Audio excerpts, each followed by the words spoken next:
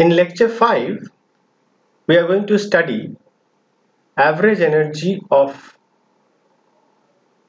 electrons, and we will derive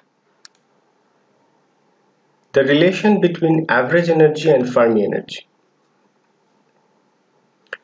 Now, in the last lecture, we have studied the distribution of electrons for semiconductor at temperature equal to 0 Kelvin and temperature greater than 0 Kelvin. And we used Fermi distribution function to explain the curve, probability curve for the semiconductor at T equal to 0 Kelvin and T greater than 0 Kelvin. Now, in this lecture, we are going to derive the relation between the number of electrons and Fermi energy. Furthermore, we are also going to derive relation between average energy of electrons with Fermi energy. Now, on your screen, you have the distribution function formula for electrons, which we have studied in the previous lecture. So the distribution function formula is Ni by Gi 1 by e to the power of alpha plus beta ei plus 1. Now, if I substitute the value of alpha and beta, I get the distribution function for fermiteric statistics as 1 by e to the power of E minus Ef by kT plus 1. So, using the distribution function formula, we are going to calculate the relation between the total number of electrons at T equal to 0 Kelvin. Now, from here, from this equation, I can write that number of electrons as a function of energy is equal to Fe into G. F is the distribution function and G is the number of quantum states. So what I did, I just cross multiplied this.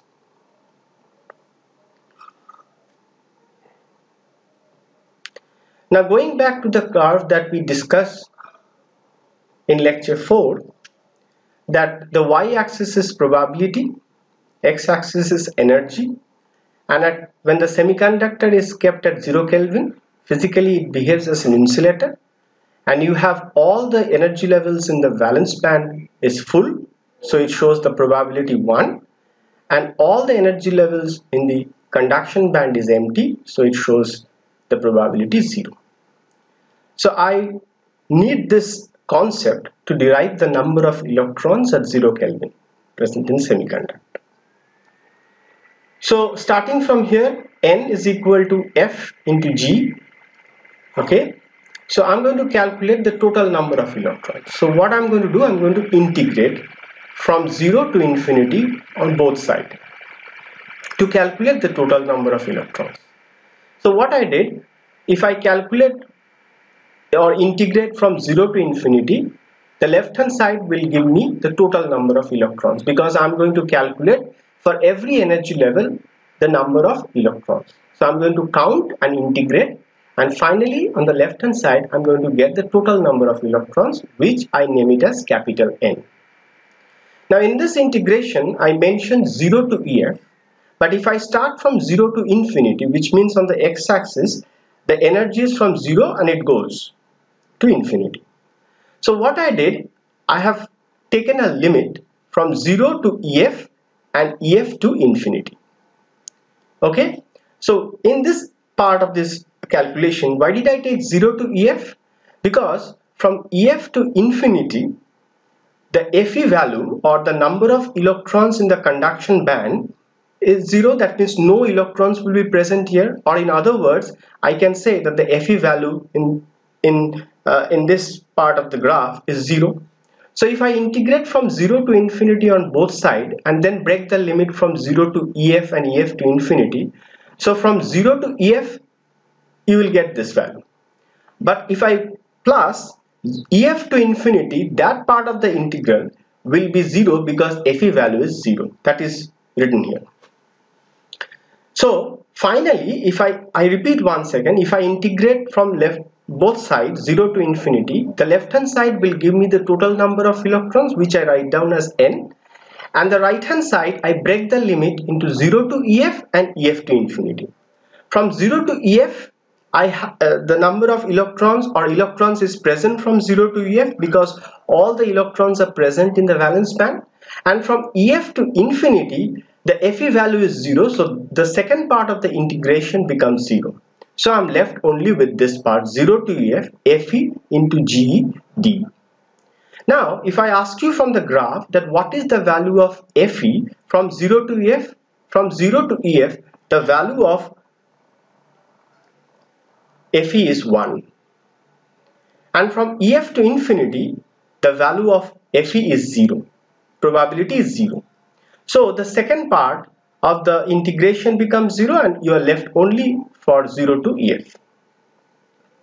So finally I get the left hand side as N, capital N, which means the total number of electrons, and the right hand side I am left with the integration 0 to EF GED because Fe value is 1 from the graph. So I go further in calculation. So I know that GED, this number of quantum state as a function of energy, we have derived this relation from the lecture of phase space. If you remember, we have derived this from the phase space definition when we had the number of quantum state as a function of momentum. So from momentum we have transformed this into energy. So I'm not deriving again this part. So I will use this GED in this equation. I will substitute the value of GED here. So if I substitute the value of GED, it looks like this. The capital N is equal to 8 root 2 pi V m to the power of 3 by 2 by h cube. All these are constant, so they go outside the integration, and 0 to EF limit e to the power of half t. So I have to do this integration. What will be the value of the integration after I substitute the limit? I get EF to the power of 3 by 2 divided by 3 by 2. So I get it in this way. So capital N is equal to, if I solve this integration and substitute the limit, I have EF 3 by 2 and the denominator I have 3 by 2. That 3 by 2 goes up, that means 2 by 3 it comes, and 2 multiplied by 8 you get 16 root 2 pi V m 3 by 2, and the denominator you get 3h cube, and you get EF to the power of 3 by 2. So this is the relation between the Fermi energy and the total number of electrons. So if you have the value of, for a semiconductor, if you have the value of Fermi energy, you can calculate the total number of electrons. Now this equation can also be written in this form. How do you write it? If you multiply the left hand side and right hand side of this equation with the power of 2/3, so what will happen? If you multiply both the hand side of the equation with the power of 2/3, then EF becomes power of 1. And if you take Fermi energy EF to one side, you get this relation. So both the equations are correct. Either you write it in this form, N is equal to some constant EF to the power of 3, or you can write down as EF to the power of 8 square by 8m 3n by pi v 2/3. H is Planck's constant, m is the mass of electron, n is the total number of electrons, and v is the volume. Now we come to the mean internal energy or average energy. So before I start the derivation, basically what is our motto? Our motto is to calculate or find out the relation between average energy and the Fermi energy. So before I start the derivation, let me explain you or define average energy or mean internal energy. So what is the definition of average energy or mean internal energy? It shows that E bar, which is called the mean internal energy or average energy, is equal to 1 by capital N. Capital N stands for total number of electrons, from 0 to infinity E n function of ED. So what does this n function of means? It means not the total number of electrons. It means the number of electrons in that energy level. So in this example, what is the number of electrons in this energy level E1? I will have 3. What is the number of electrons in E2 energy level? 2. So what I'm going to do, 1 by n. So what is the total number of electrons? 3, 2, 5, 6, 7.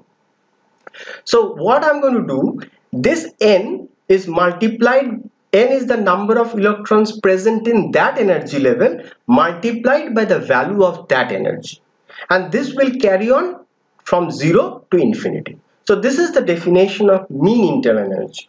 So if I go further with the calculation, then if I break the left hand side, I have the mean internal energy, and this integration I break into 0 to EF and EF to infinity. From this graph you can understand that the energy on the x-axis 0 to infinity, that I break up into 0 to EF and EF to infinity.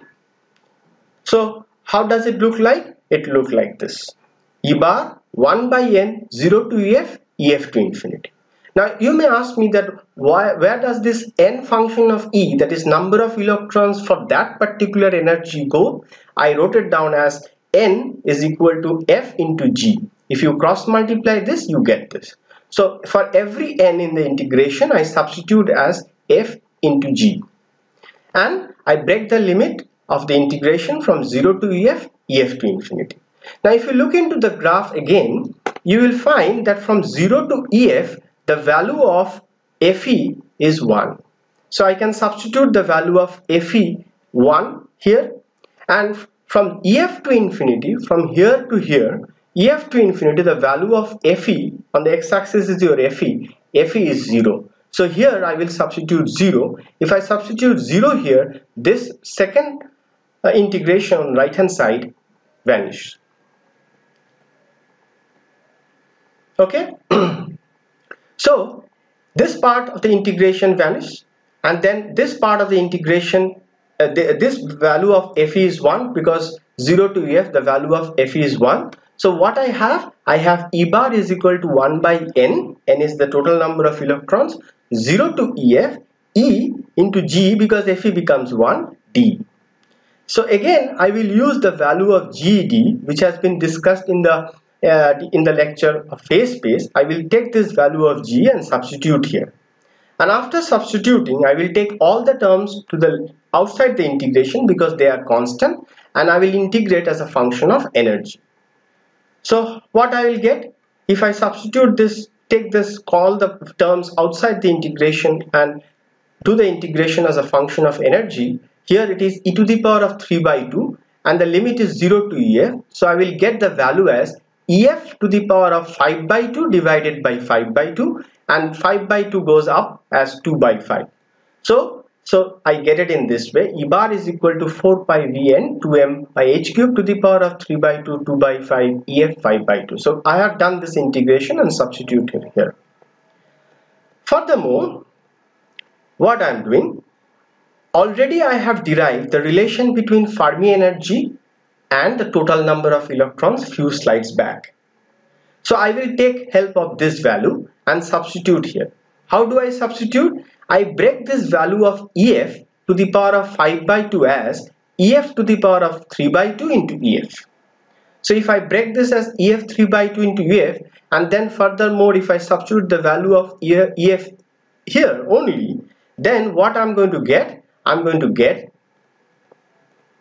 E bar is equal to 3 by 5 EF, because all the other terms after substituting the value of EF to the power of 3 by 2 all will get cancelled, and I'm left with E bar is equal to 3 by 5 EF. So this is the relation between mean internal energy or average energy, denoted as E bar, is equal to 3 by 5 Fermi energy.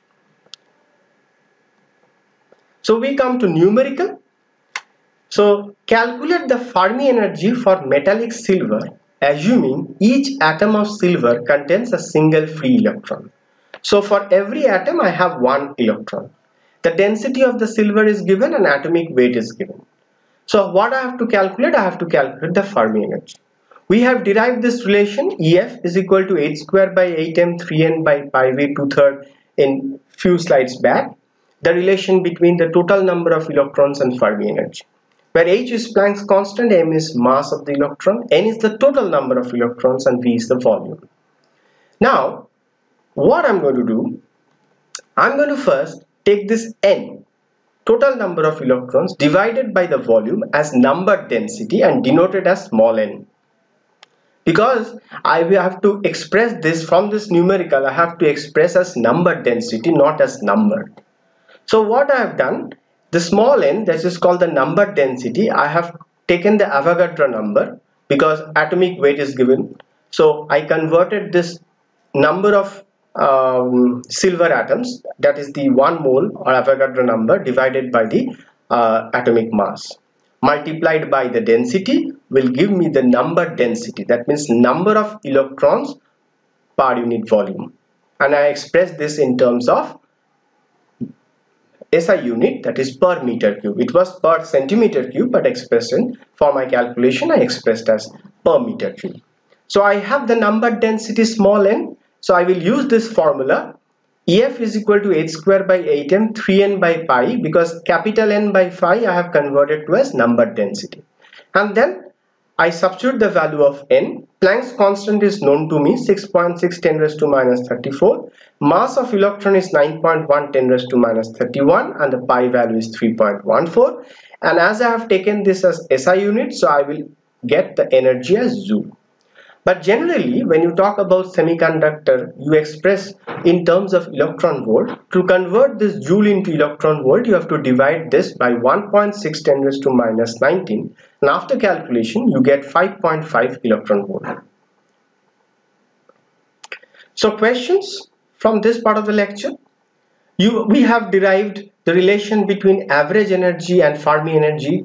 That is a very important question. E bar, mean internal energy, is equal to 3 by 5 Fermi energy. You have another numerical, calculate the average energy if the Fermi energy at thermal equilibrium is 15 electron volt.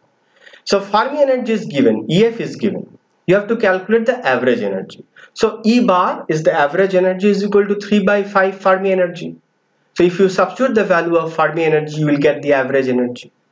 Second question, derive the relation between number density of electrons at temperature T equal to 0 Kelvin with Fermi energy. So you already have, we have derived few slides back in this lecture, that relation between Fermi energy and total number of electron as EF is equal to h square by 8m into 3n by pi v, the whole thing to the power of 2/3. So capital N by V is your number of electrons per unit volume. So that is called the number density. So if you derive that relation and make that N by V as number density, you arrive to this question. So we come to the end of lecture 5. Hope you liked it, and thank you very much.